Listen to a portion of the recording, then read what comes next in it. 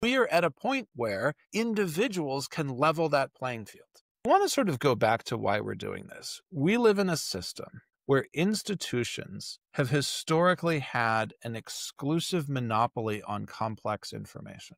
They don't anymore. AI levels the playing field on information complexity, but unfortunately, most people don't know how to use AI to actually level that playing field because just like everything else in AI, it's how you use it that matters. It also has the tools to go and get current documents. But if you don't know how to ask for it, if you don't know what steps to take, you're stuck with a very generic, hey, can you help?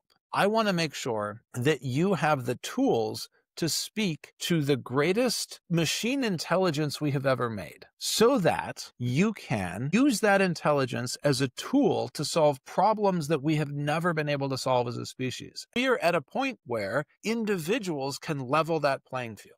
And so this is much bigger than a story about someone being charged a ridiculous amount of money by an institution over a visit to the ER.